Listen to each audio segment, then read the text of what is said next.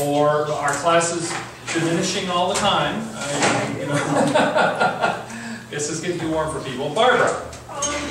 Really, of all the chapters in that fabulous book, the one on dealing with orthodoxy, I have to admit I read it several times, several paragraphs, several times, and I go, do not compute, do not compute. Particularly the icon part, is that? Well, being of Eastern European persuasion, Right. I kind of got the icon stuff, and they really just sort of touched on that a little bit. But the whole chapter just, I said to Marvin, I was really struggling with it. He said, oh, it gets better after that.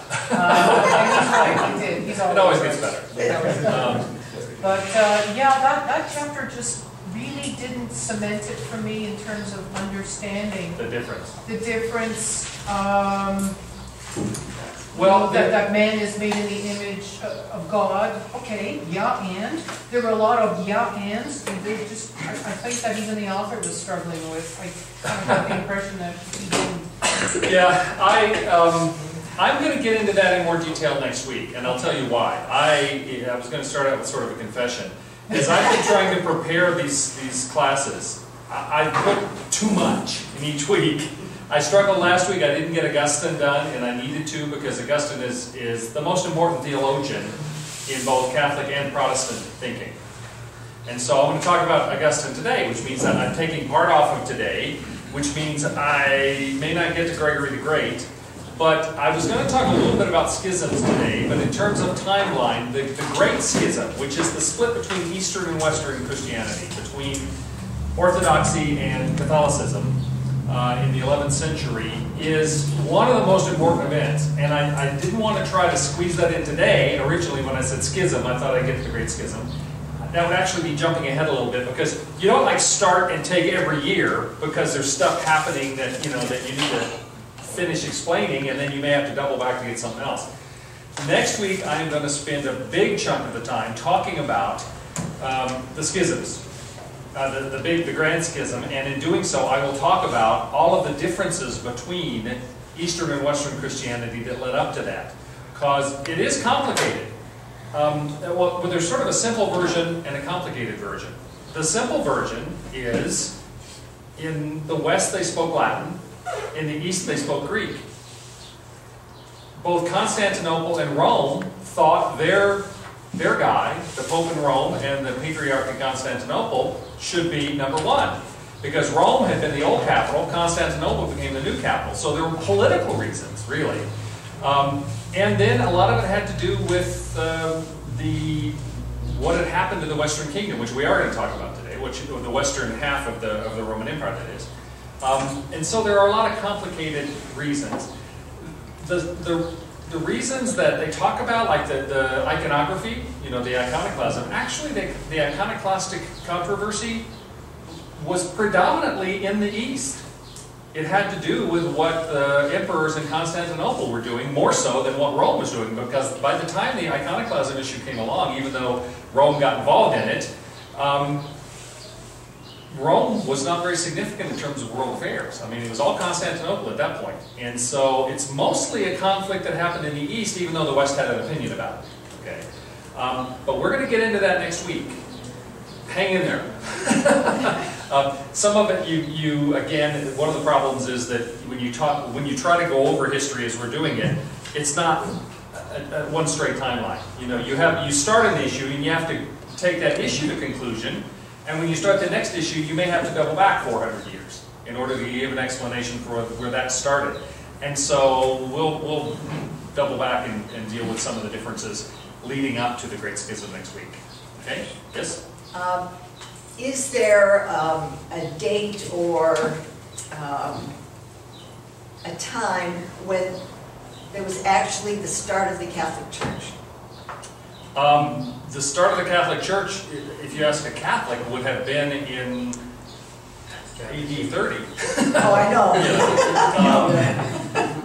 But the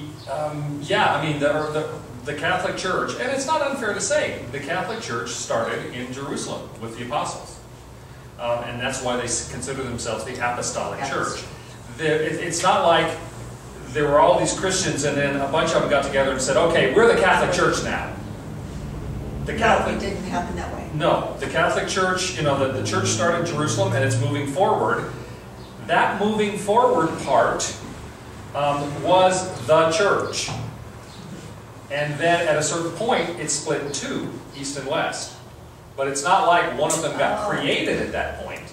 It's like a river is flowing, and at some point it splits into two rivers. Well, it's not that one of the rivers starts there. They both start back where the first river started. Okay? Yes. They split, and that's what happened when Orthodoxy and Catholicism split off. They go a little further, and Orthodoxy splits into Eastern Orthodoxy and Oriental Orthodoxy, and Catholicism stays Catholicism, but you get Protestantism coming up, and then Protestantism breaks up in all sorts of little tiny creeks that are really ugly. Okay?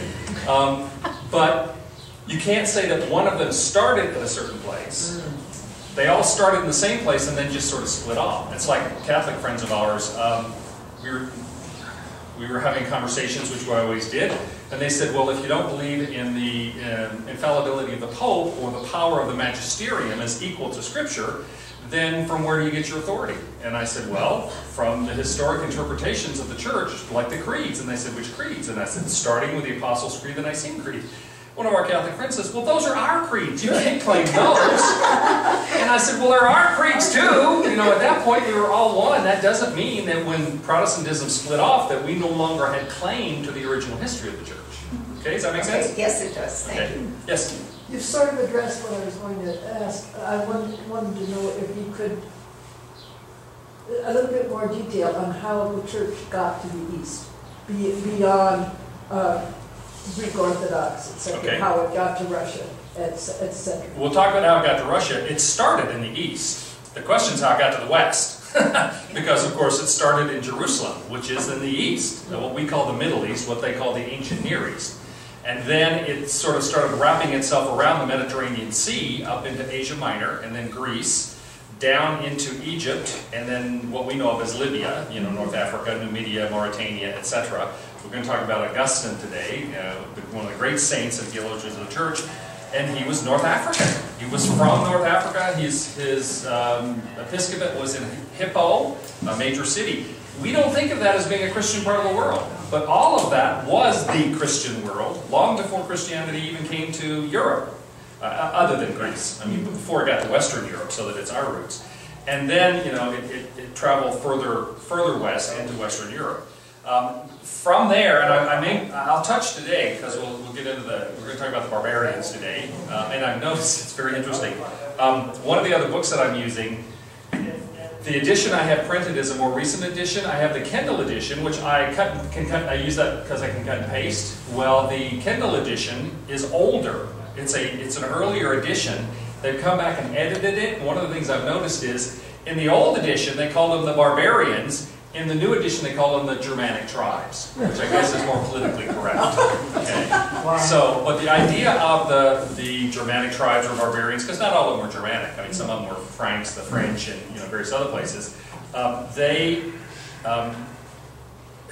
When things sort of broke down in terms of the Christianity continuing to grow from Asia Minor, the question was, well, where do we go now? We can't go any further. We can't go west because the pagan barbarians, who very shortly became Christian, by the way. But we've been sort of stopped in our Western evangelism motion. Where do we go? Let's go north, Russia. Let's go east, into various parts of other north. Other parts. Russia's big. Russia, Ukraine, Russia, etc. Belarus, the countries that we think of now, former Soviet Union.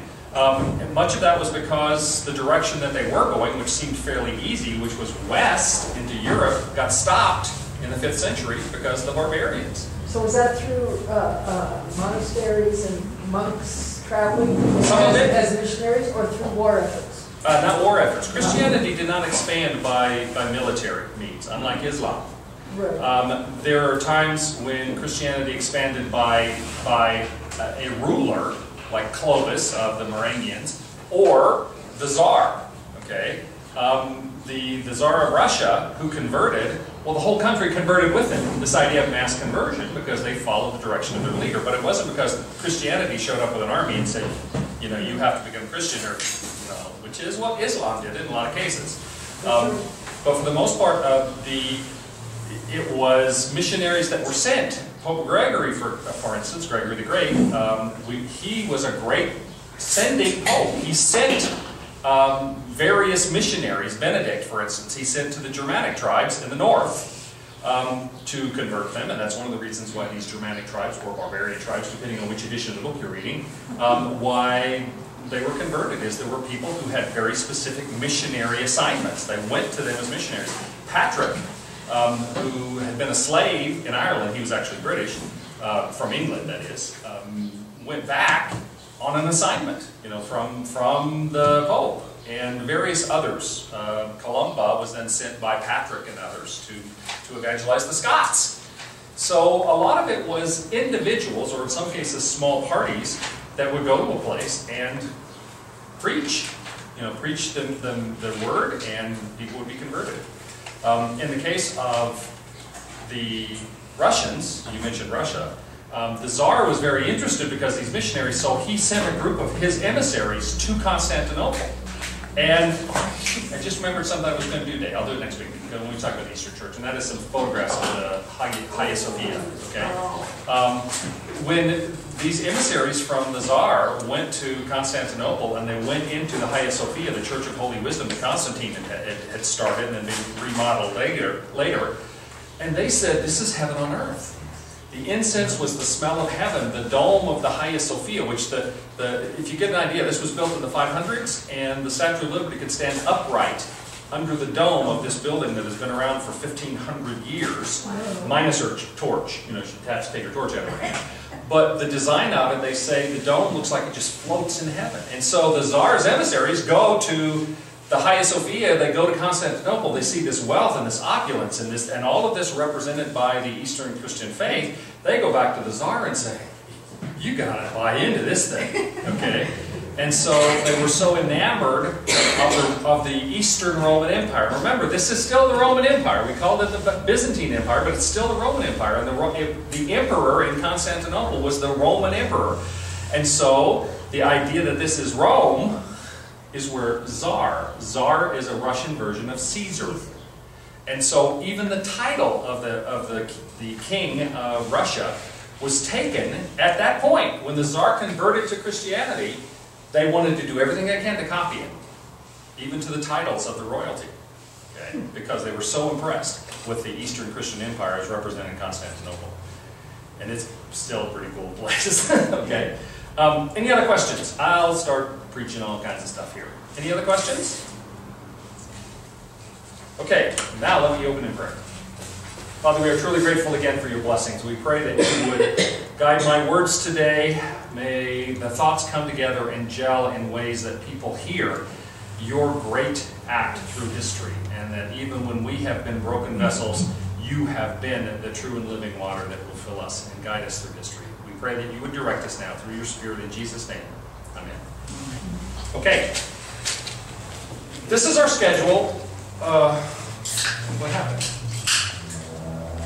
There it is. Oh, we just did that weird thing. Hold on just a second. I don't know why you just did this in the middle set. You see that split on the right-hand side? You won't be able to read any of the slides unless I do this. Just talk amongst yourselves. What do you have to do when such things happen? I have to unplug that and plug it back in and start it again. I'm glad I'm not the only one who has strange fixes for strange occurrences. You're all right. You're all right now. I was trying to match the color. Crazy. What am I thinking? Okay. We're back. This is our.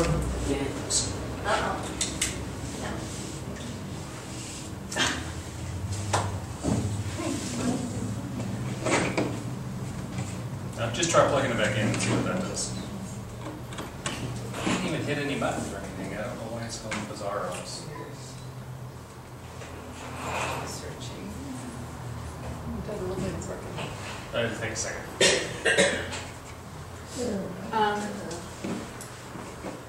So. Okay, let me close in prayer. just escaped out. Okay, plug it back in. I'm gonna find it first before Screen? Okay. It's when you hit some button on it. I wasn't touching any buttons Oh, though, I that's thought the you were- thing. Okay. But it seemed like when you were trying to, but I wondered apparently if not. your thing was Oh, loose, da-da. you know, that Yeah. the battery and stuff is just all a bit loose. Okay, let's see if this will work. So this is our schedule, of course, for the classes, which is beginning to mean almost nothing to me. Today we're supposed to talk about schisms, Barbarians, and Gregory the Great. I'm going to talk about the Donatist heresy, which I've mentioned before, but it's important when we talk about Augustine, because I'm going to start with Augustine, which we didn't get last week. We will talk about Barbarians. I may talk a little bit more about monasticism and the popes. Monasticism especially, because when we discussed monasticism earlier, we talked about the Egyptian origins. That is both the anchorite, that is the solitary hermit monks, and then the Cenobitic, the communities of monastic orders that started in Egypt. But when it moved to Europe, it had a very significant influence on the European history, and so we may touch on that a little bit today as well. I probably will not get to Gregory the Great today. I may include that next week as we get into discussion of Eastern and Western Church, because Gregory was a significant player in terms of establishing the Western Church even after the destruction of the Western Empire per se. Okay? So I'll stick to this as much as I can, but I ain't promising nothing. Okay. All right. Let's talk about Augustine of Hippo. I'll start out by saying the reason I have to get him in here, Augustine became not only the most important theologian of the Catholic Church, the most important probably of all the Latin fathers. Now when I talk about Latin fathers, that means those who were from the West and spoke Latin, as opposed to those from the East and spoke Greek. Now you might not think of Augustine as being from the West, because he was bishop of the city of Hippo. There really is a city called Hippo, at least there was, in North Africa, and he had come from North Africa. He went to school in Carthage. Bless you. But that part of the world, North Africa, had been, because of the Roman Empire conquering North Africa, they spoke Latin instead of Greek. So Greek was predominant down into probably Egypt. You know, Alexandria, of course, spoke Greek because that was Alexander's city. But you go further west in North Africa, and you get into what we know of as Libya and Mauritania and Numidia, some of the other places. Those places had been sort of stabilized and civilized, if you would, by the Roman Empire, and so they were Latin speaking. So he's considered a Latin father. A little bit of history. Augustine was born, I know this is small, but I had to get it all on there. You can always pull it up on your screens at home and see in big letters. Augustine was born in 354 in Tagaste, North Africa. His mother, Monica, was a fervent Christian, and she became Saint Monica. All right? She was a strong influence on his life. Some people would say too much of an influence. She was an overpressing mother part of his life. His father was a casual pagan, and one of Monica's great desires in her life was the conversion of her husband, which eventually happened. Eventually, Augustine's pagan father did become a Christian.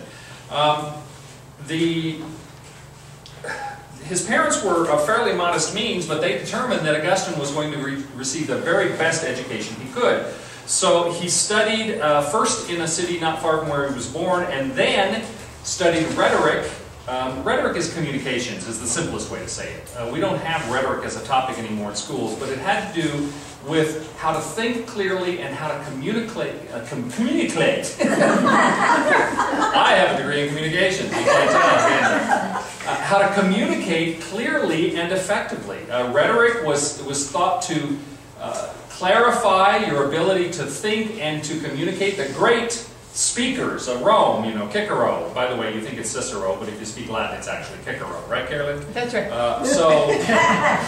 So I taught him that. the great speakers, philosophers, the ones who were, you know, friends Romans countrymen kind of stuff. That's a product of a rhetorician, somebody who has the ability to communicate beautifully. So Augustine studied rhetoric in Carthage, which was the major city of North Africa. It was a Latin-speaking city, and he studied communication.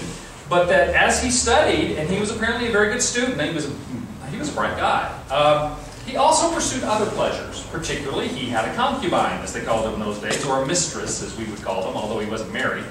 And he had a child, Adiadetus, by that mistress. And so his mistress, he lived with his mistress, he lived with his illegitimate son, and was a great student. He started reading philosophy, particularly, I mentioned him already, Cicero. Cicero, he started reading because Cicero was famous as a rhetorician, somebody who was an expert in rhetoric. But Cicero also happened to be a philosopher. And so he started reading Cicero because he was a rhetorician, and that was what Augustine was studying. But he started believing and reading Cicero's writings that the point of life wasn't just to sell people on stuff by being a good communicator, but rather to have content to back it up, to have some truth that's worthy to communicate. And so the pursuit of truth became his life's goal. Early on, even though his mother was Christian, he did not go in that direction. Early on, he started following a belief system called Manichaeism. It was started by a guy named Mani, believe it or not, M-A-N-I, or Mani, who was Persian. And Manichaeism was a kind of Gnosticism. You remember we talked about Gnosticism as one of the early heresies in the 2nd century. I believe it was even dominant, even present in a significant way in the 1st century because Paul addresses it, etc. But Manichaeism started in Persia, and Mani it's a dualistic religion, believing that there are forces of light and forces of darkness. That there is, like Gnosticism, that the physical world is evil and is of darkness, and the spiritual world is good and is of light. So the idea was to pursue the goodness and the light in the spiritual side and to downplay the physical side. The particulars of Manichaeism was that it was especially anti-Christian. And this is one of the reasons that Augustine was attracted to it, because he had two real problems with the idea of Christianity. And he became a Manichaean. He went to Rome for a short time, and they didn't pay him enough, so he moved to Milan in Italy as a teacher. And in Milan, particularly, he got involved in Neoplatonism. That is the new Platonic thought, following the ideas of Plato. And Plato, for instance, believed in the eternal existence of the soul. He also believed in one God. Did you know that? In fact, as we've said before, a lot of the early Christian thinkers and philosophers, the apologists, one of the things they would do is to take, like, Platonism and even Stoicism, two of the most popular Greek philosophies, and explain how they were actually consistent with Christianity. It's just they needed a little bit more Jesus. But that the principles behind them were very consistent. Eternal soul, one God, that there is truth that can be discovered, all those sorts of things. Well, after being a Manichaean for like 9 years, when he went to Rome and Milan, started studying Neoplatonism, he discovered that Neoplatonism answered his doubts about evil, because Neoplatonism believes that there is a central good. And Manichaeism made fun of Christianity because it said, okay, where did evil come from? If everything was made by a good God, did God make something evil? It doesn't sound right. And he also had problems with the Bible, because he would read, as a rhetorician, to present things beautifully and to present things that are noble. They had ideas of nobility in communication, and you read in the Old Testament especially about rape and, and incest and animal sacrifice and all this horrid stuff. Those were the two big problems that Augustine had with Christianity. What was the source of evil? And how do you deal with all of these kind of gross stories, especially in the Old Testament? Neoplatonism gave him an answer to the first one. Because Neoplatonism says, the source of all things, the supreme being, is good. But as things get further away from God, I'll use that term, the supreme being, as they get further away from God, they are less good. And then those who do evil are not looking toward God, they're looking away from God. And the further they look away from God, the further they get away from God, things become darker and they become more evil. Neoplatonism gave them an explanation for how evil could exist when everything was made by a good God, because evil is a characteristic of having moved away from the good. Okay? It's not a thing a material thing, which is what Manichaeism said. And then, when he's in Milan, he teaches rhetoric. The most famous speaker, probably in all of Italy at that point, was a bishop, Ambrose of Milan. He was a renowned preacher, a great communicator. So his mother, Monica, who was living with him, and probably his mistress and his illegitimate son, she convinces Augustine to go and listen to the sermons of Ambrose of Milan. And he agrees to go at first because Ambrose has a reputation for being a great communicator, and he wants to see how he does it. But as he goes, he finds out over a period of time he's not just listening to the style and the presentation, he starts listening to the message. And Ambrose was famous for giving allegorical explanations for Old Testament stories especially. Remember we talked about allegory. Was it in this class or one of the others? Okay, this class. Where you take a story from the Bible and everything means something else. Everything is a symbol for something else. So all of these kind of gross stories that Augustine had so much trouble with, Ambrose preached on them and taught on them as allegory, and all of a sudden Augustine was okay with that. So his two big objections had been dealt with. He had no more reason not to want to become a Christian except for one thing. He sort of liked having a mistress and fooling around. He's famous for saying at this point in his life, "Lord, make me chaste, but not yet." He struggled with that. You know, he liked women, and he liked, in ways that were not acceptable to the Christian faith.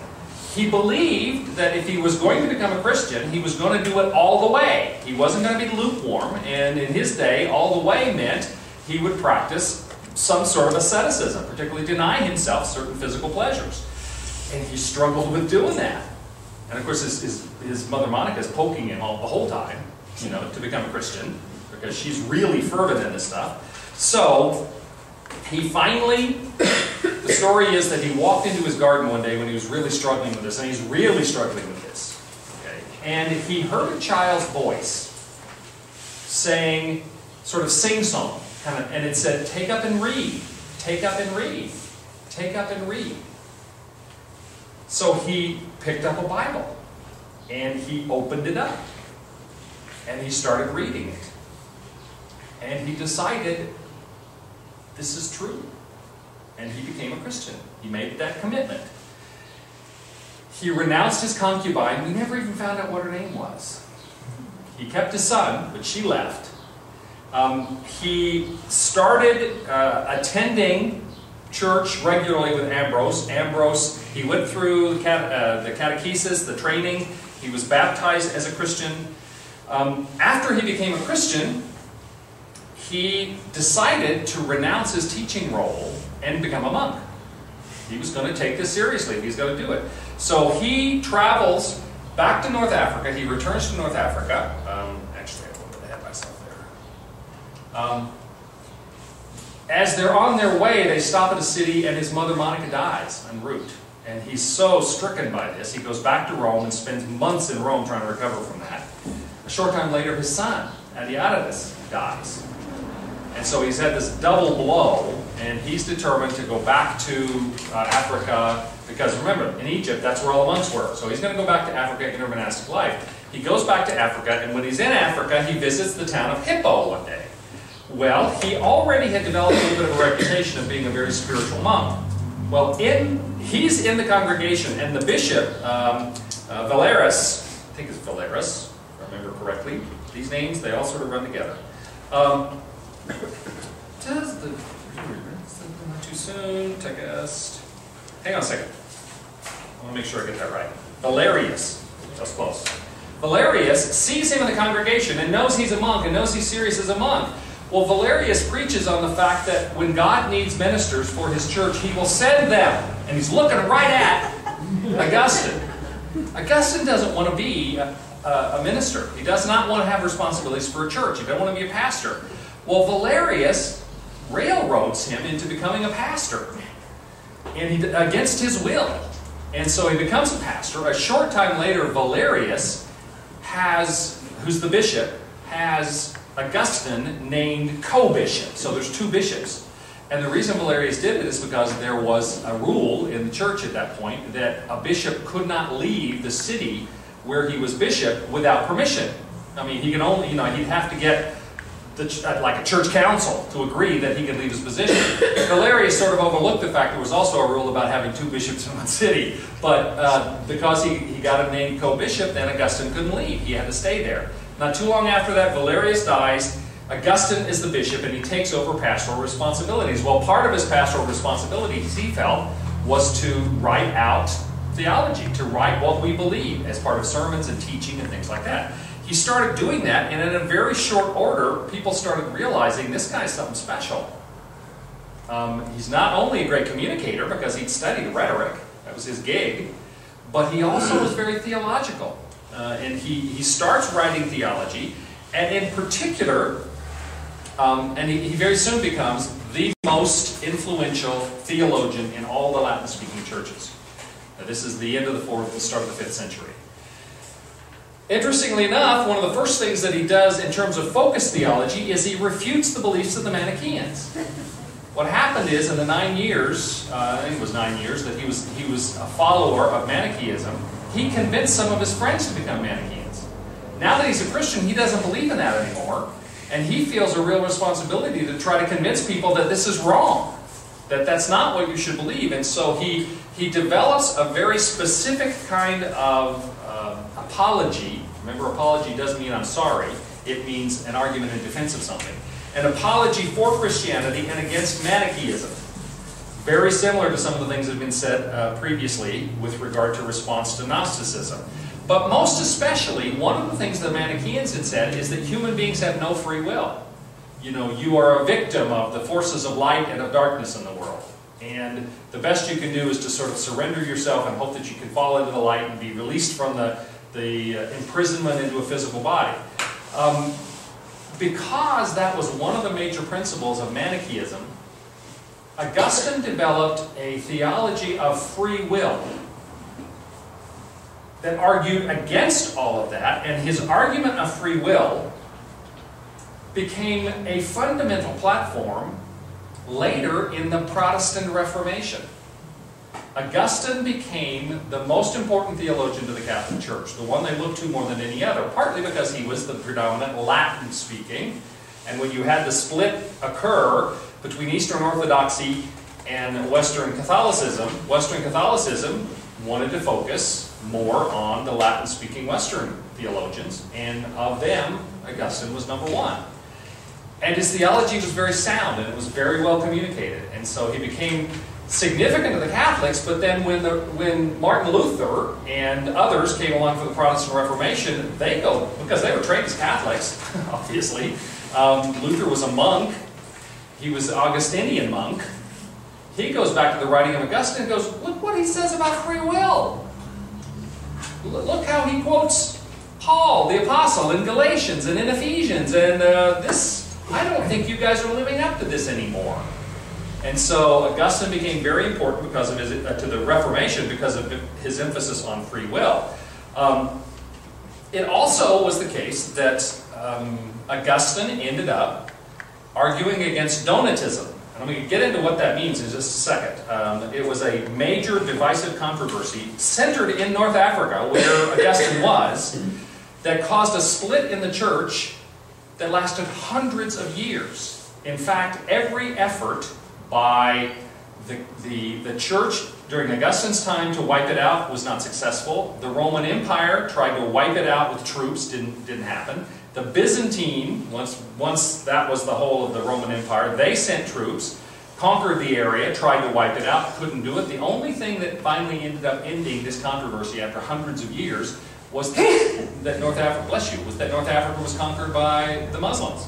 The Muslims did away with it because they did away with Christianity. And Donatism was a heresy, but it was still part of Christianity.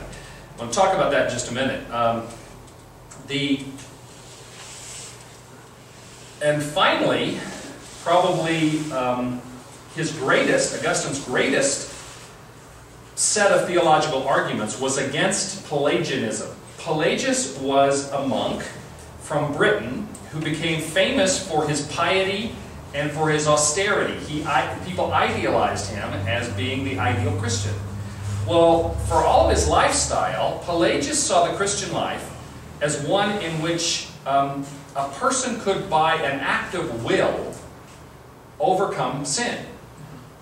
He said there was no such thing as original sin. Babies were born clean, Pelagius did, and that sin only happened when they made the decision, the choice to do sinful things, and by an act of will they could stop doing sinful things and therefore be forgiven for them.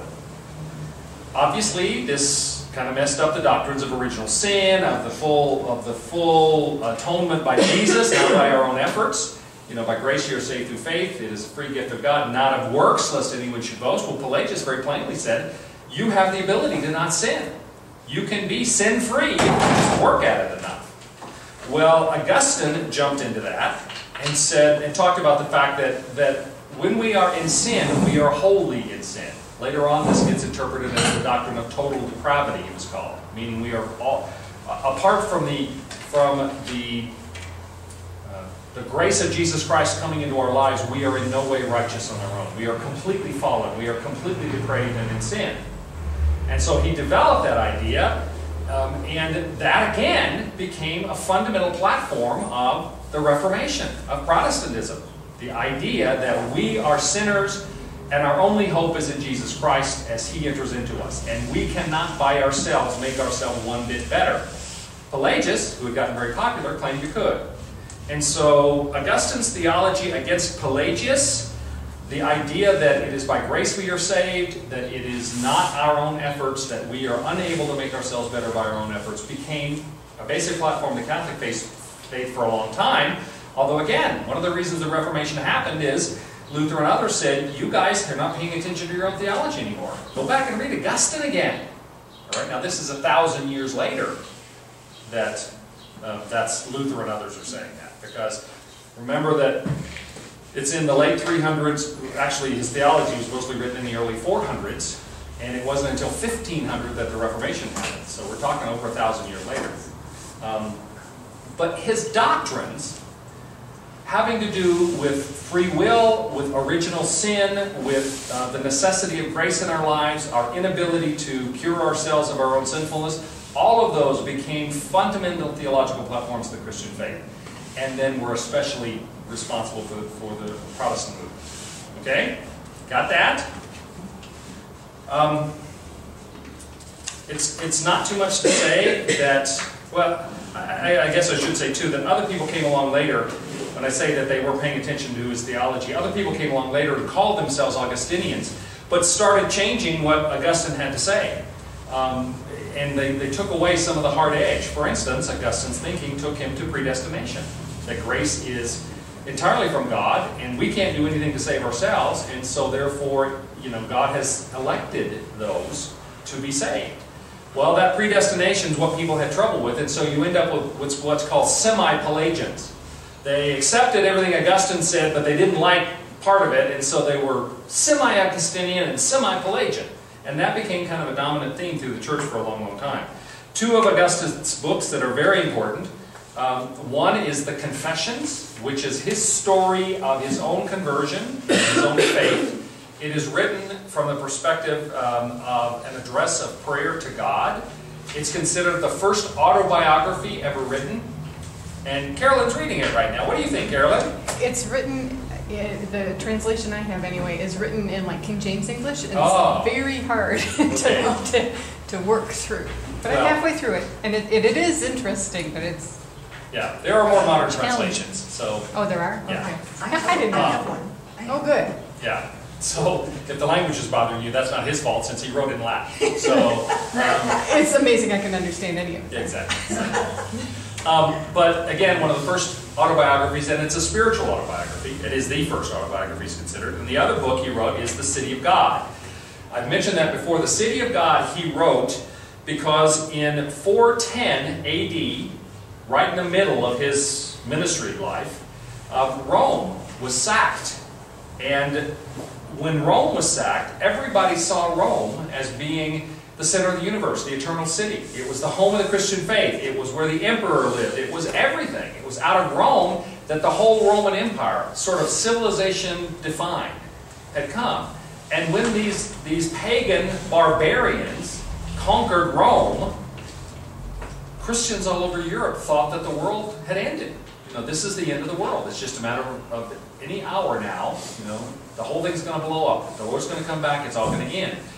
All sorts of refugees from Rome came to Hippo, which is just across the Mediterranean Sea. They sailed south to Carthage and Hippo, and a lot of them were refugees from the siege of the barbarians. And so Augustine felt this responsibility to help people understand this. And so he wrote The City of God. And The City of God is basically a kind of a vast encyclopedic history of how God has acted in creating earthly cities, and also in creating, according to the biblical model, especially in Revelation, a city of God, a heavenly city. And he compares the heavenly city and the earthly city. The heavenly city is built upon all that is good, and its focus is God. The earthly city is a product of pride, sort of like the Tower of Babel. You know, see the wonderful things we're able to do? And that the mistake that people always made was they think that the earthly city and the survival of the earthly city was necessary for civilization and righteousness and for God's will to be done. And Augustine's whole point of the city of God is that, no, the earthly city is temporary.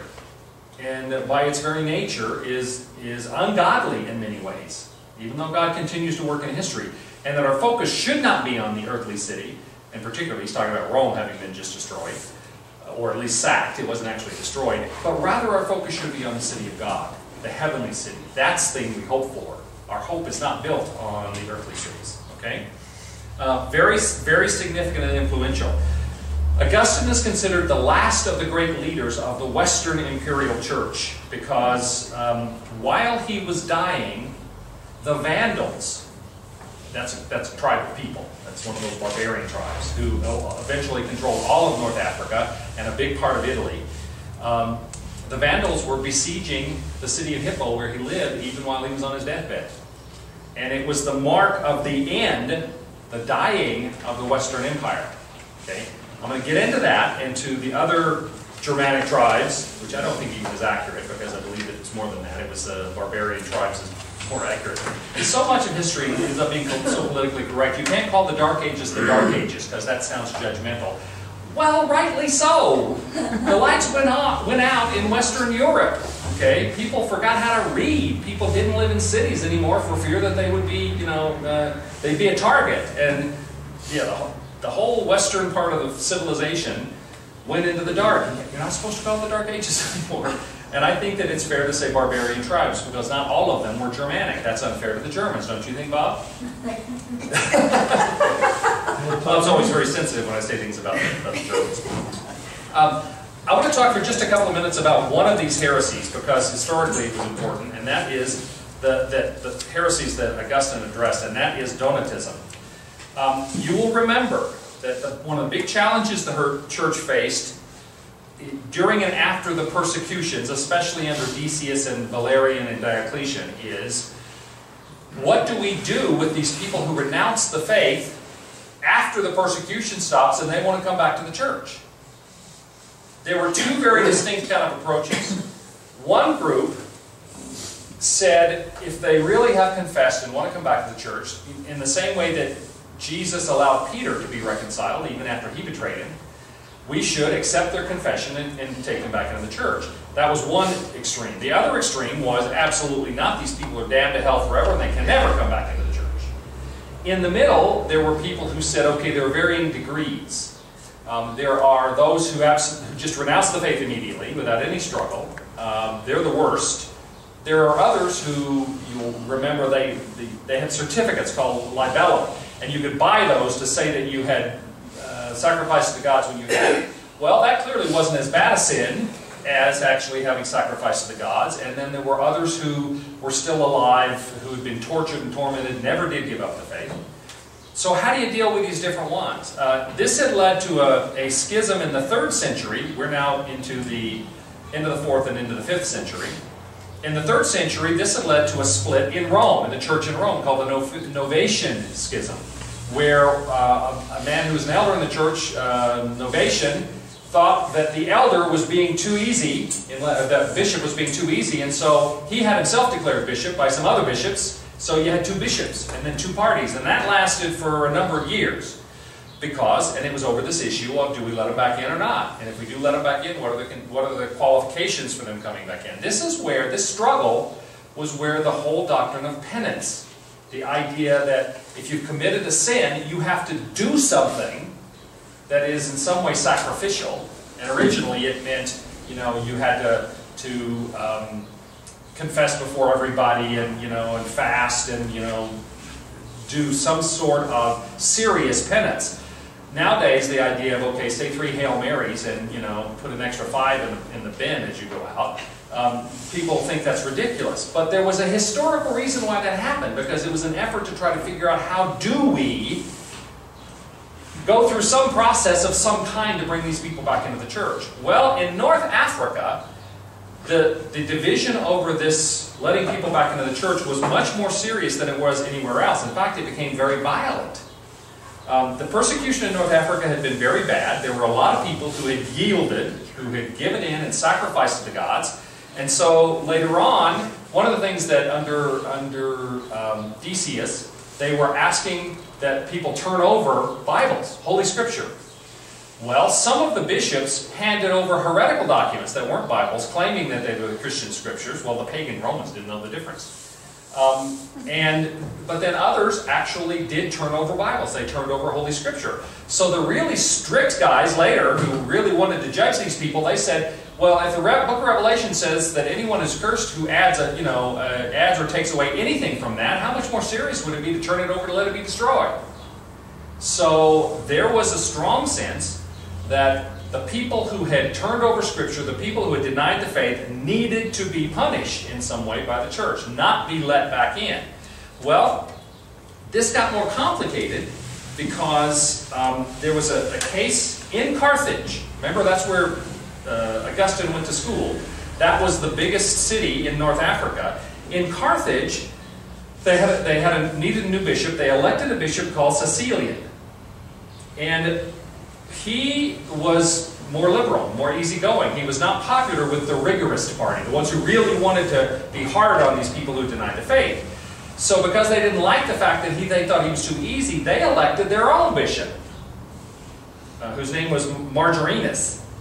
Margarinus died shortly after that, apparently natural causes. I don't think he was murdered or anything. So they elected another new second bishop named Donatus. Donatus is where the Donatism as a heresy, as a schism, the name came from. So the bottom line is, when they have these 2 bishops, Cecilian, the first bishop that was named, he appeals to other bishops around the church for verification that he's the true bishop, and they all side with him pretty much. Well, that just makes Donatus mad, and his followers mad. So they appeal to the emperor. Well, the emperor, who's got a lot of other problems right then, he doesn't even bother with it. He said, okay, all these other bishops have said Cecilian is the right bishop, so therefore Cecilian's the right bishop. This had especially important consequences for Donatus and the people who were following him, because Constantine had just said bishops and ministers of the church don't have to pay taxes. And they get a lot of free stuff. Okay? They get housing allowances, and they get all kinds of stuff. Well, Donatus and the people following him, once the emperor said, you're not the right guy, you're not officially part of the church anymore at all, they lost all the bennies, all the perks were gone.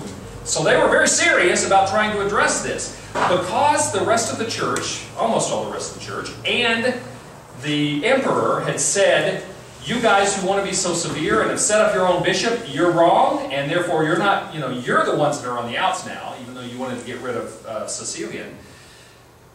They are struggling with this. Well, they start this other big argument. They say, well, we're going to argue this thing out. The Donatists say that one of the three bishops that had ordained Cecilian was somebody who had turned over Scripture. It was called the traditor. He was a traditor, similar to traitor. He had turned over Scripture to be burned. One of the three bishops. So the question came up. First, the supporters of Cecilian said, no, he wasn't a traditor. And besides that, even if one of the three was, that would not make any difference over whether or not Cecilian was appropriately a bishop. See, the Donatists were saying, if even one of the guys that ordained you was not true to the faith, then no action that he took within the church is true. Well, the Cecilians say, wait a minute. If you're saying that the sacraments, and remember that ordination was a sacrament in the church, and was up until the Protestant Reformation.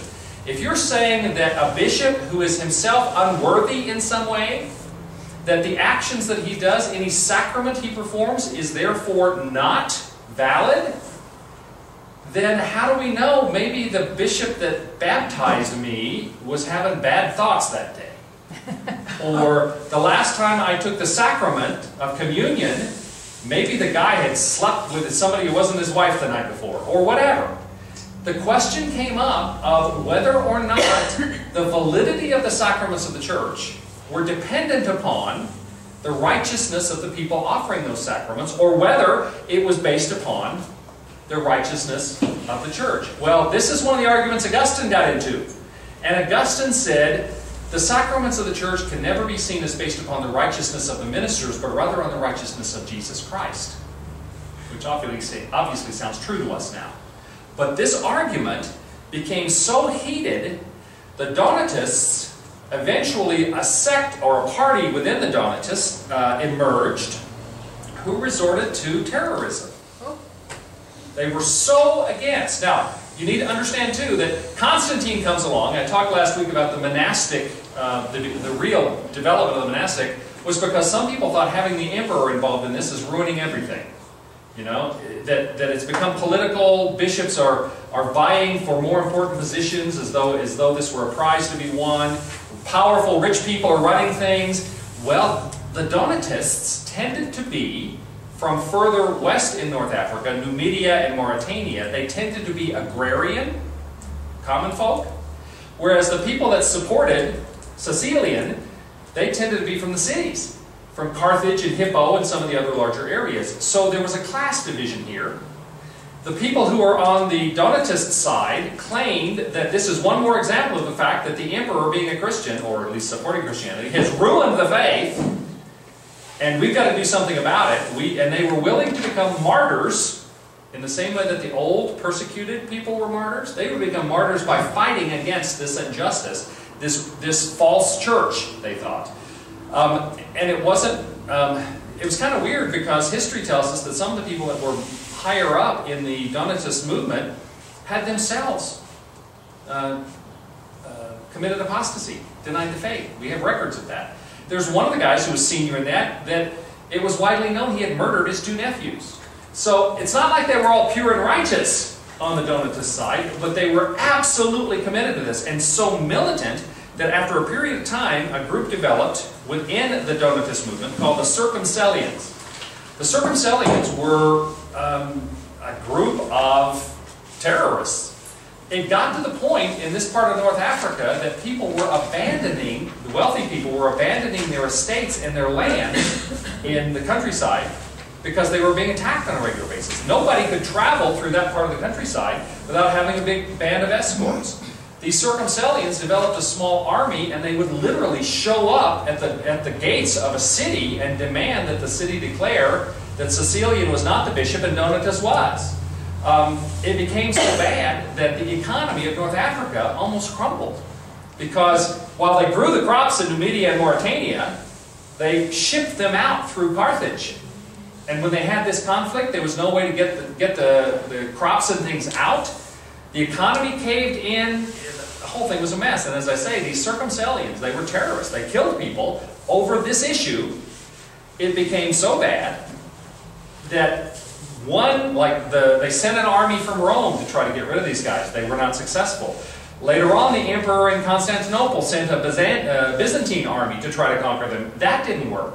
The Vandals, the Barbarians, the Germanic tribe, takes over this part of North Africa. They try to wipe these Circumcellions and the Donatists out. They aren't successful. The only thing that ended it, and this is almost 400 years later, was the growth of Islam. When Islam takes over North Africa, they wipe out pretty much all of Christianity. In fact, one of the things that happened, when you realize that all of North Africa was Christian at one point, and it's all Muslim now, with very, very isolated differences. I mean, in Egypt, there is the Egyptian Coptic Church. So there is a Christian church in Egypt, but it's not the dominant church.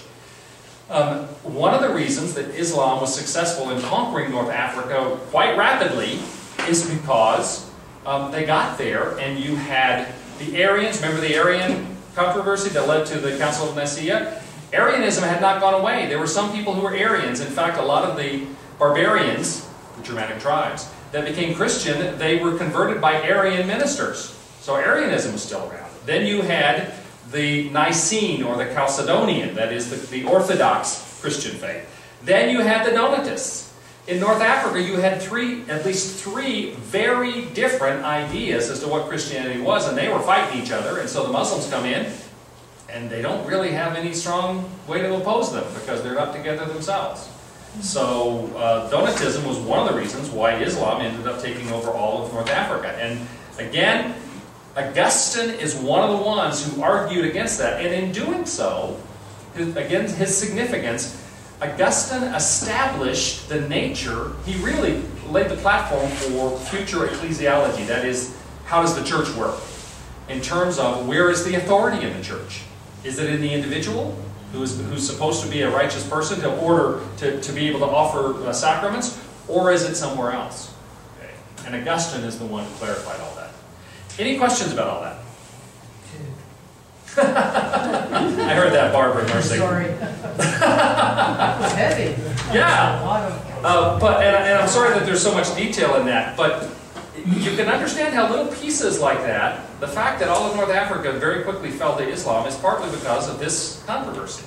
And it was this controversy that caused Augustine to really establish the principles under which the authority of the church were later firmly established. When he said, what is the basis of the authority within the church? Is it in the individual or not? And they said it's not. So that was important. Now, with the Islam coming through and changing, well, did they do it by force? Yes. So it was military conquest. It was military conquest, and because of all the divisions, it was easy. Yeah, there was no unified Christian army to fight them. And so next week, before I actually get into the Great Schism, I'm going to talk about, and again, they don't say the Islamic conquest, they say the Arabic conquest. Politically more correct. It started in Arabia, of course. And so, but the Islamic armies is what it was. Swept across North Africa and all the way up into Western Europe. And then swept north through, from Arabia through Palestine, Syria, and all of Asia Minor. Okay, so this was happening with the Islamic armies. And I'll show you some slides next week because I want to talk about that. It's very easy to understand why the Crusades happened when you look at two slides that are 100 years apart and you see where Christianity existed, and then in 600 and then in 700, the fact that so much of that had been conquered, militarily conquered by Islam. And you're sitting in the middle of Europe, and you're the Bishop of Rome, the Pope, and you go, if we don't do something, we're all going to be speaking Arabic here pretty quick. And you just need to understand that as a historical reality. So we'll look at that too. Let's take a break. Okay.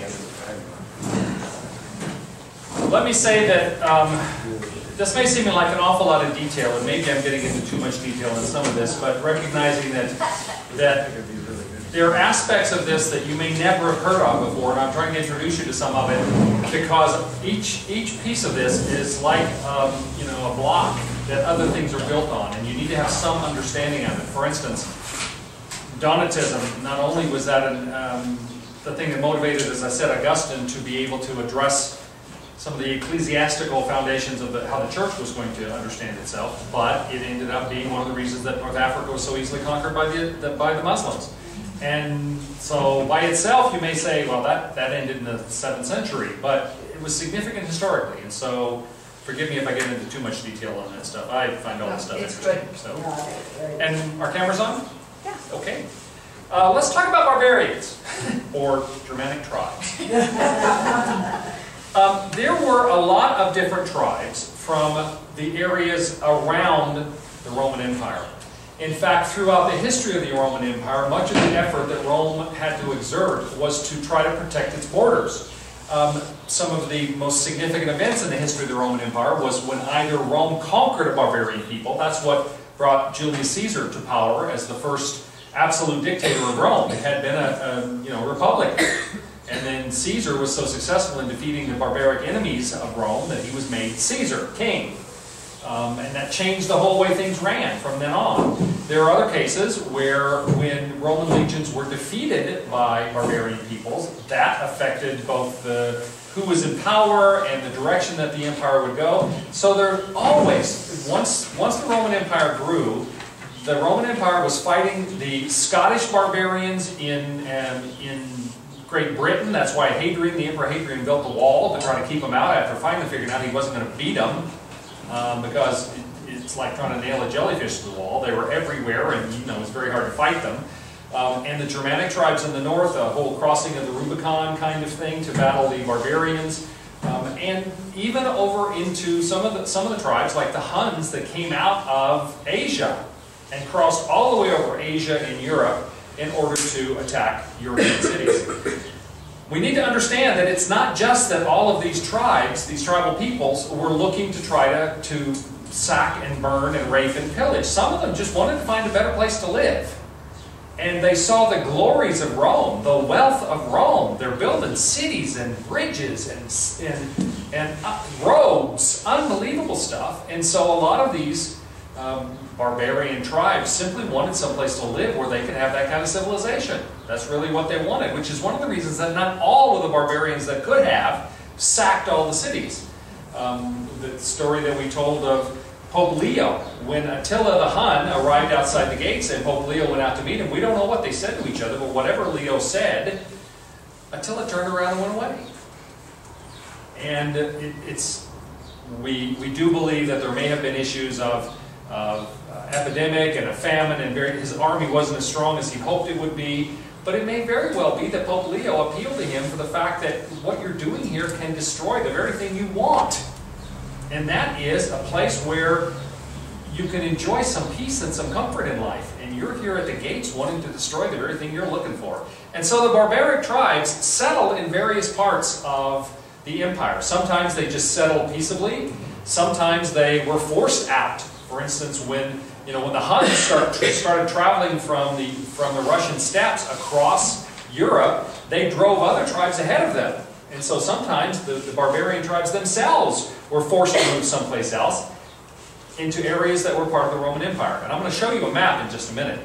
But the end of the 4th century and the 5th century was a period of time in which the Western Empire, for all intents and purposes, the Western Roman Empire, came to an end at the hands of the various barbarian tribes. Yes? Maybe you said this, but doesn't the word barbarian just mean foreigner? Barbarian means a barbler. It literally means somebody who didn't speak Greek or Latin. Yeah.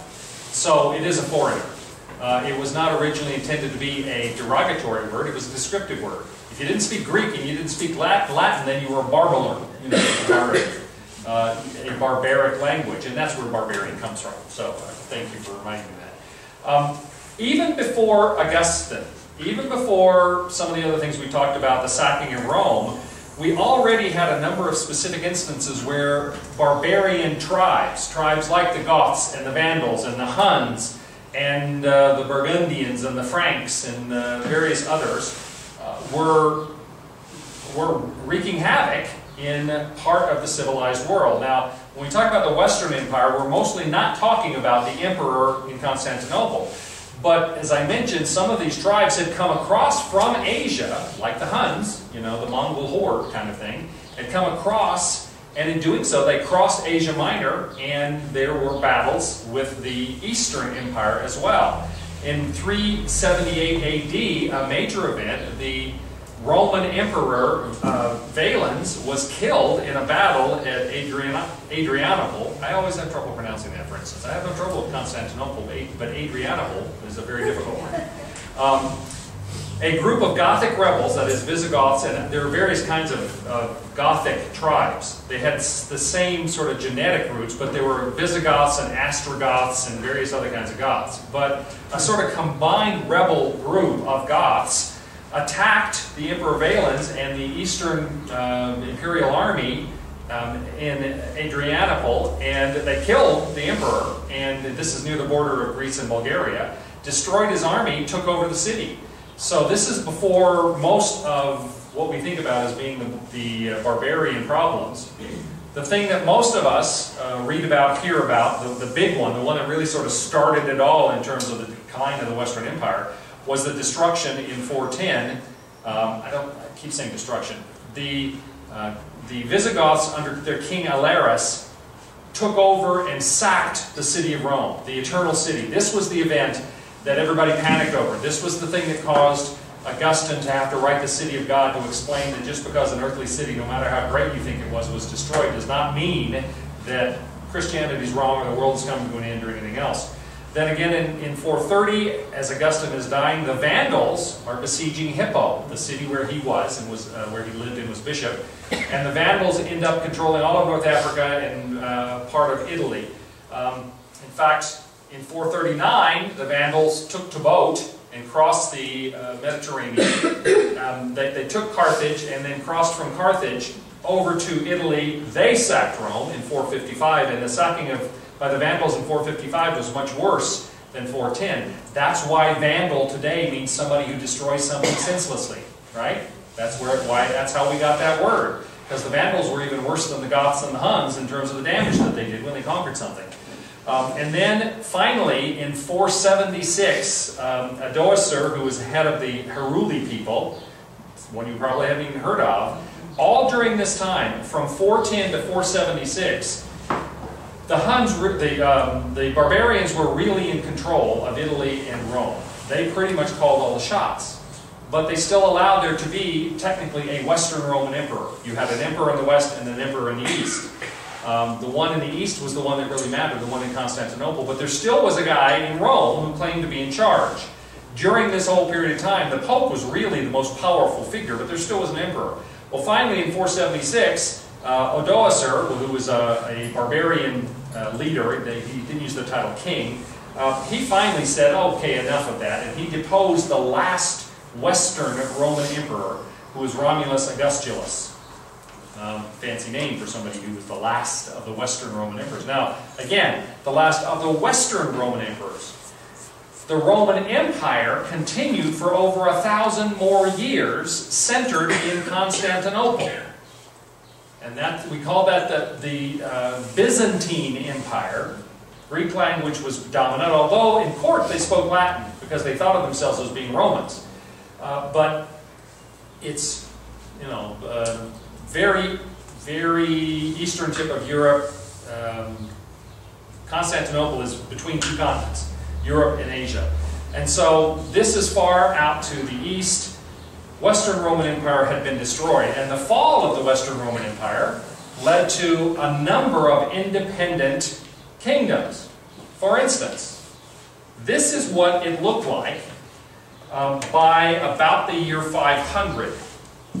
You will notice, you remember the map we looked at where Diocletian separated the Roman Empire into two, Eastern and Western, and he had an emperor over each one because he was smart enough to realize one person couldn't do all this anymore? That line pretty much was right here. Now, all of this is still the Byzantine Empire with the capital in Constantinople. And again, we use Byzantine to help us differentiate, but they thought of themselves as the Roman Empire. They were the Eastern Roman Empire. Okay? But over here, what used to be the Western Roman Empire, you've got the kingdom of the Ostrogoths. Down here in North Africa, Corsica, and in some of the islands, you've got the kingdom of the Vandals. Now Hippo was down here. Remember they conquered Hippo. So you've got Ostrogoths, you've got the Burgundians, which is where we get the region of Burgundy in France now. You've got the Alemanni. What does Alemanni mean? German. Alemann. You've got the Lombards, the ancient ancestors of Carol. Just kidding. It's a joke. Carol Lombard. You know old movies? You've got the Gepids that you don't hear a lot about, the Slavs, the Avars, various other Slavic peoples up here, the Thuringians. Here you've got the kingdom of the Franks, which the kingdom of the Franks became France. You've got the kingdom of the Visigoths, which literally means the Western Goths. I told you there's different kinds of the Ostrogoths, Visigoths, various others. The Suevi, the Basques, see, they were an ancient tribe. The Basque people today, in the northern part of Spain, still claim that ancient heritage. Right? They have their own language, for instance. And so you get this idea, all of these, and up here you've got, of course, the Jutes, the Angles, the Saxons, the Celtic lands, the Picts, which were the ancient Scottish people, Jutes, Danes, and Saxons over here in the Danes. You can't trust those Danes. Hey. My wife's Danish. So you get the idea from this, that there were lots of these different groups. The western half of the empire was no longer the Roman Empire. It was broken up into all these other kingdoms. Yes, Joanna? Where did Goths, where did that word come from? I don't know. Where did Angle or Pict or, I'm really not sure. Interesting question. I'll see if I can find out. So, you have all of these various activities going on by these barbarian tribes taking over various pieces of land, mostly because they just wanted someplace to live. Yes? What years is about that? This is from basically the 5th century. It's about AD 400. I said that in AD 378 was when, the Gothic rebels just killed the Eastern Emperor. So you're about 400 to the 500s. Another question, what did barbarian come in? What's that? Barbarian, where did they come from? Well, many of them came from up here. For instance, when they talk about the Germanic tribes as being barbarian, most of these people had started in the northern part of what we know as Germany, which was just outside the boundary of the Roman Empire. Okay, it was just sort of across the river. Some of them came from Russia. When we talk about the Huns and the Goths came from east. Various of those started in Asia, came across through the Asia Minor, what we know as Turkey, and then into Europe. And the reason was because they had heard about, had experienced that there was great wealth and civilization and all the things. You didn't die when you were 30 years old. These people are comfortable, they eat well, they've got all kinds of stuff. Let's go see if we can get some of that. And so some of them did it by conquering, some of them did it just by trying to settle there. All right, they weren't all bad guys. Yes? Then why did so many burn the cities? Well, the city of Rome was the great prize, and so when I say they weren't all bad guys, they weren't all good guys either. But again, when you look at all these tribes, there were only a very few of them that actually sacked Rome or besieged Rome. And you get people like Attila the Hun who turned around, who's right outside, and turned around and went back. So they weren't just bloodthirsty savages, is I guess the point I'm trying to make. That didn't mean that many of these groups didn't make their way by robbing and stealing. Okay, but yeah, they weren't. I don't think they were as bad as we generally think of when we say barbarian, which is why it's good to recognize that all that meant originally was they didn't speak Greek or Latin. Okay. So you've got all of these people. They're there. The weird part about it is most of them were pagan, but some of them weren't. In fact, some of them were Christian, particularly Arian Christian. Fairly early on, for instance, the Vandals down here were converted to Christianity, but they were converted when Arian Christianity, which was a heresy according to the Nicene or the Trinitarian Christianity, the Chalcedonian Christianity. All of that means just orthodoxy, and I don't mean Eastern Orthodoxy. It's the accepted faith. There were still Arian ministers around. Some of them been exiled, and wherever they went, they spread this heresy. Well, the Vandals became Arians, and because they were Vandals, they persecuted Christians who weren't Arians. And so we had a renewal of persecution in North Africa against the Nicene belief. People who followed the church that was based on the Council of Nicaea, they were persecuted by the Vandals when they took over because they were Arians. So again, the North Africa thing, you've got Arians, you've got the Orthodox, Nicene Christians, and you've got Donatists. And so, when from over here in Saudi, I guess down here, in Saudi Arabia, when the Muslims came along, they were pretty easy pickings because they were so split up. So there were places where some of the early barbarian tribes that converted were Arian. Some of them, the Franks up here in France, some of the early members of the Frankish tribes became Arian. Later on, their king was converted to Trinitarian or Orthodox Christianity, and everybody went along with it. All right. In fact, here you get some of the major events of conversion that made such a difference. In 496, the Moravian king Clovis converts and is baptized on Christmas Day. Now, interestingly, his wife was Christian. He didn't want to have anything to do with it. She kept saying, if you will follow God, if you will accept Jesus, then He will make you strong. Because that's what they were into, is being strong. Okay. Clovis was involved in a major battle, and he was losing.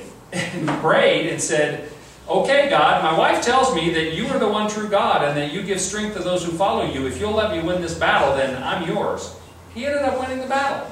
He converted and ended up being baptized on Christmas Day, and all of his followers. Now, the Frankish people were actually a combination of a number of other groups that came from just like the Goths were sort of originally of the same bloodline, the Franks were the same, but they had various groups that were underneath that. The Burgundians eventually became part of the Franks too.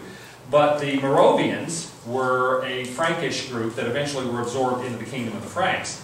Later on, 516, so we're talking just 20 years later, the king of the united Frankish people of that was King Sigismund. He converted from Arianism to Trinitarian Christianity. All right. So then we have the Franks became a sort of very strong believers in Trinitarian Christianity. In fact, when the Muslims invade the Iberian Peninsula, it was the Frankish people. Charles Martel, Charles the Hammer, is the one who fought them off. And he was a Frank. He was a barbarian, if you will. His son, Pepin the Short, wouldn't you hate to be a king and become the history of Pepin the Short?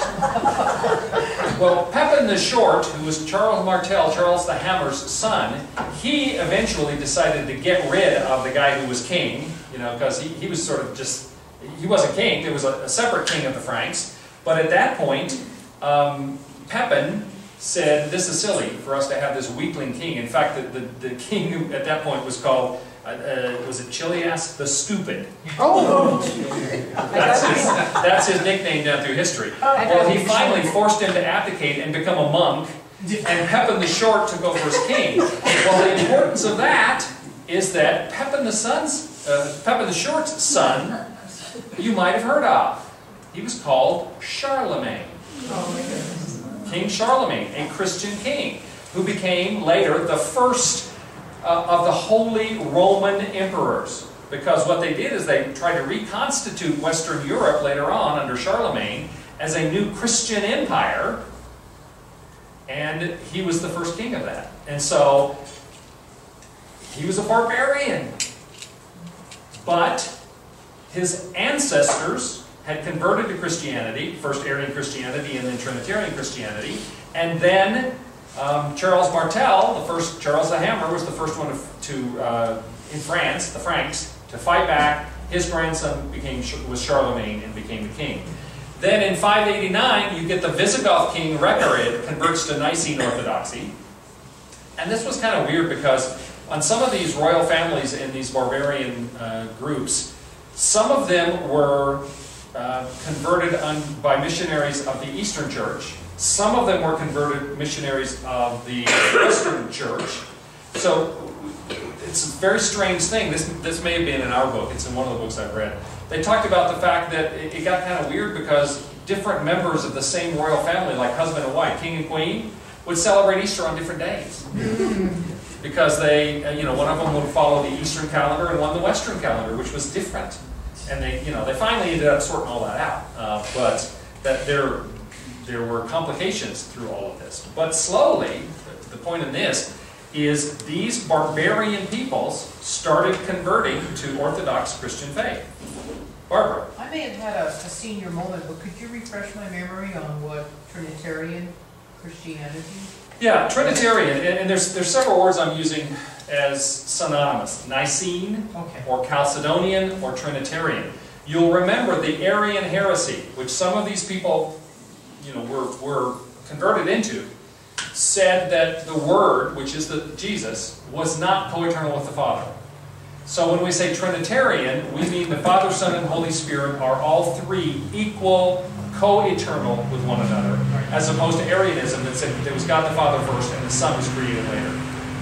He wouldn't have said the Son was created later, to be honest. He would say the Word, the Logos, was a created thing, and then the Logos became incarnate in Jesus, which it seems pretty obvious he's saying that the Son was created, but theologians tend to be pretty picky about the way you word those things, okay? But that's the difference, is whether they held to the Son being co-equal and co-eternal with the Father or not. And that was established in the Council of Nicaea, which is why we call it the Nicene faith. It was then really hammered home because Arianism was still around.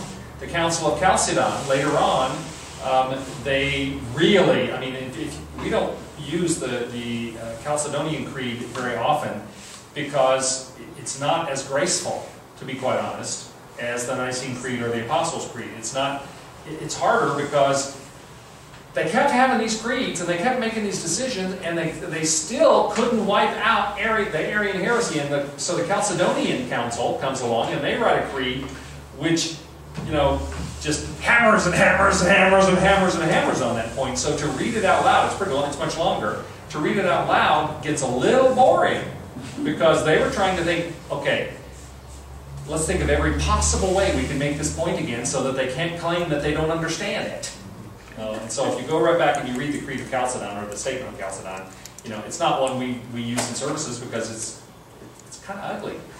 But it makes the point. So we talk about Trinitarian or Nicene or Chalcedonian as being those who really affirm the Trinity. Okay. Any questions? I could get into a lot more detail about the barbarian tribes, but I think you get the point. They wiped out the Western Empire. They destroyed the sense, and the Dark Ages very literally were the Dark Ages.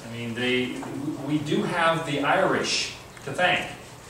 In fact, let me talk for a minute about monasticism again. I talked about Eastern monasticism, particularly the Egyptian monasticism, where it was in the deserts of Egypt that the anchorite, that is the individual monks, started, and then they began to develop the Cenobitic or communal monastic communities. But when this comes to Europe, there's one figure that is particularly significant, and that is Saint Benedict. He became a saint later, but he was Benedict.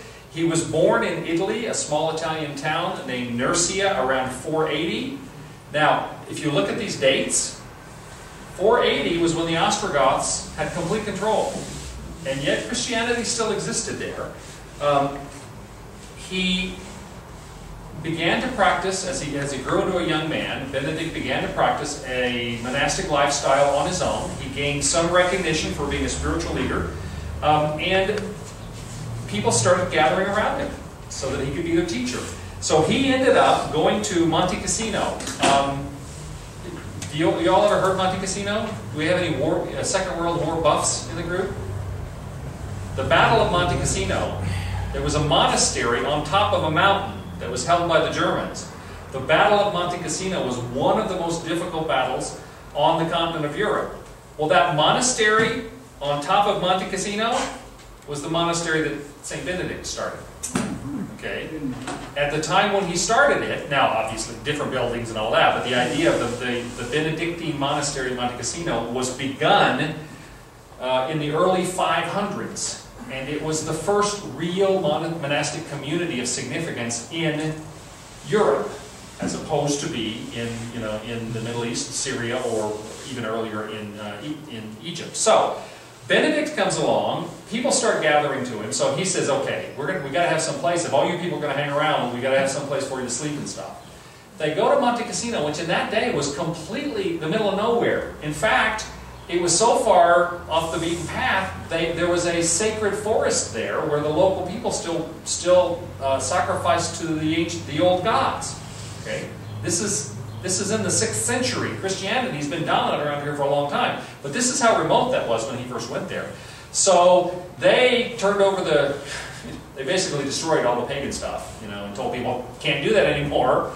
They established the monastery, and the most important thing Benedict did, though, is he wrote his own rule, capital R, rule, meaning his own instructions for how the monastic community should exist.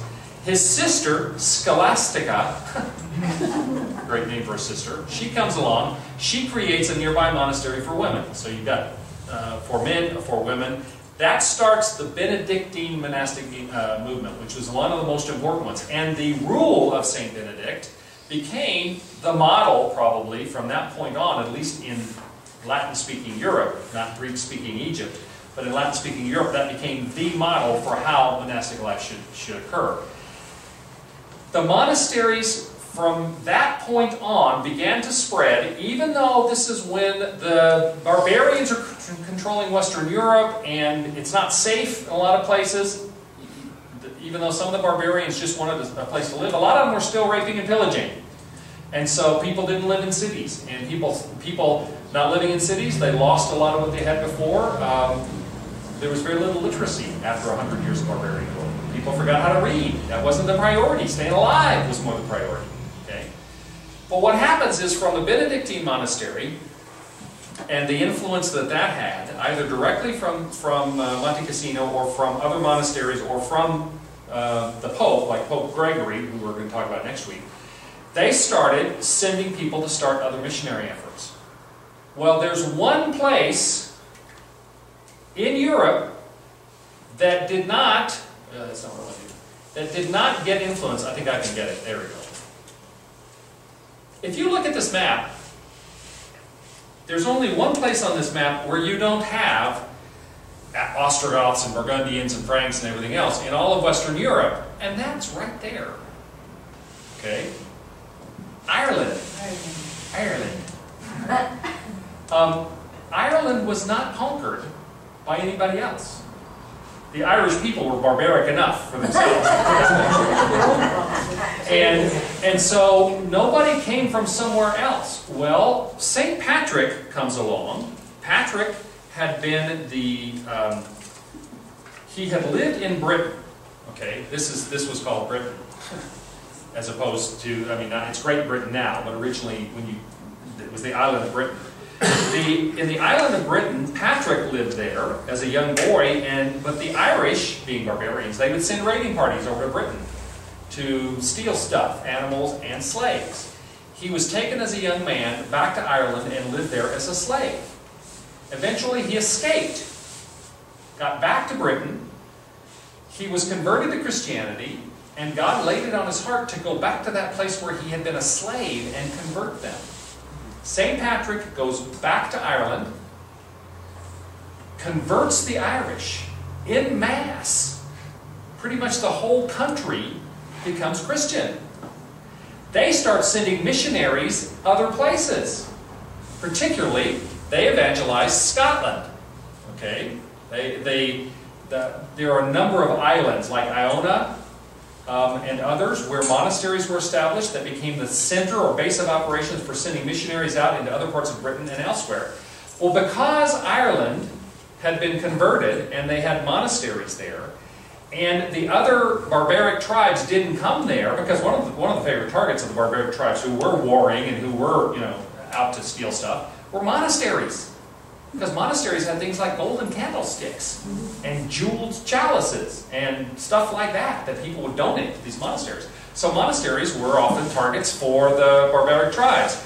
Well, they never got to Ireland, and so they never burned any of their libraries. And in Ireland, they continued to copy not only the scriptures, but they continued to copy some of the classics, all right, of Roman literature, for instance, and histories and things of that sort, things they felt like reflected God's grace in the world. So that once things calmed down a little bit in Ireland, or in England, in Western Europe, the Irish missionaries started bringing all this stuff back to Western Europe. It was the monastic, or the monasteries in Ireland where learning and libraries and books, so much of what civilization was made of, was kept in Ireland and brought back to Europe once things started settling down. Because even after the Ostrogoths and Visigoths and Burgundians and Franks, even after they converted to Christianity, they went, you know, it probably would have been really good if our grandfather hadn't burned all the books. And now the Irish brought them all back. There's a very good book called How the Irish Saved Civilization. And that's the whole point of that book. Thomas Cahill. Cahill's a wonderful writer in a lot of ways. He has another book called The Gift of the Jews, which is about Jesus, basically. He has another one called Sailing the Wine Red Sea, which is about Greece and the development of Greece as a center for civilization. A number of good books, but How the Irish Saved Civilization is about the fact that the Irish monasteries maintained all of this learning and then brought it back to Western Europe once the barbarism of the barbarian tribes had died down, and most of them had become Christians.